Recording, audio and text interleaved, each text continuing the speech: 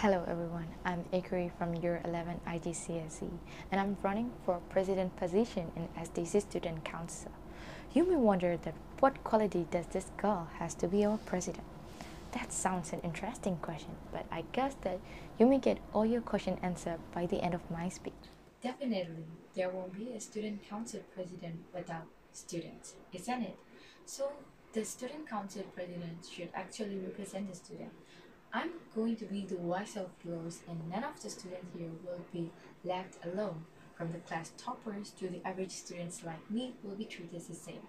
We all are the same, and let's make our ideas into reality. Let's make our dreams come true. Okay. And I confidently believe that I could be your next student council president.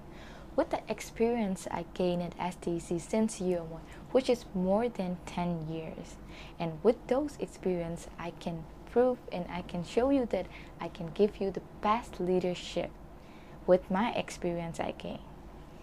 And as being a teenager with creative mind and a failure learner, a hard worker, and most importantly, a volunteer who is always seeking to prove who she is.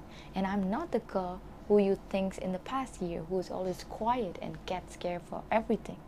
This is my new me, and this student council is going to be a huge platform for me to prove the world who am I.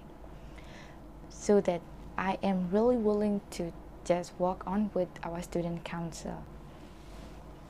Lastly, I have some goals to get achieved as a president after our respectful senior William Pelman.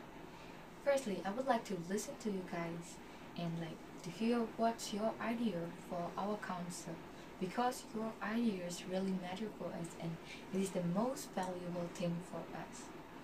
To be a good leader, I think I should be a good listener. With those ideas, I would like to make some important decisions and make our dreams come true. And this is the correct time for us to prove the world that who we are Myanmar students. And let's make our country, our families, and our school get proud of us. But these things could not be achieved without your help. So please give me your valuable words if you think that I could and I deserve to be your president. Thank you so much. And once again, my name is Iri, and please don't forget it. Thank you so much.